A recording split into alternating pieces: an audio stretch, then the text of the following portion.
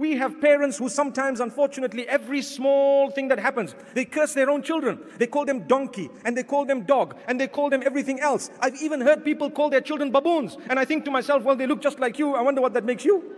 Subhanallah. And by the way, when you call someone baboon, don't come and lie to me that it means a door in Arabic. We know what you're saying.